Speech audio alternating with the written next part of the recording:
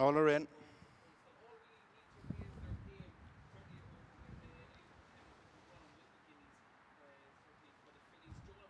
They're off.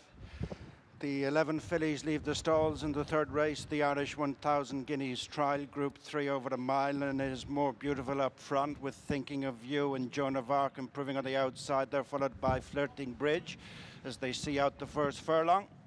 And Joan of Arc just picks it up, followed by Stable Companion, More Beautiful. On the outside is Flirting Bridge, and then Thinking of You and Climate runs the rail.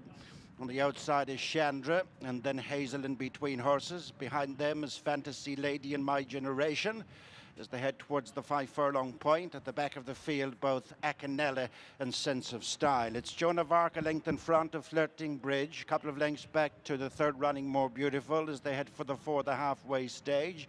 Thinking of You is next, and then Climate and Chandra, who are racing together.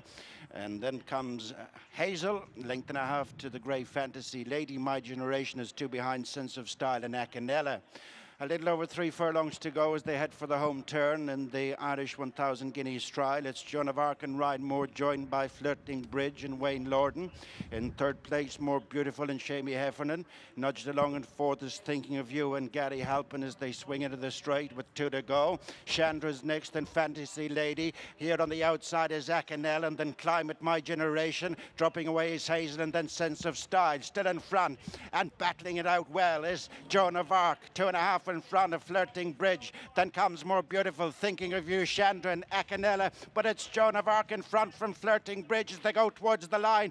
Joan of Arc has made all of the running. Returns to winning form in the Irish 1000 Guineas Trial, beating Flirting Bridge and Thinking of You.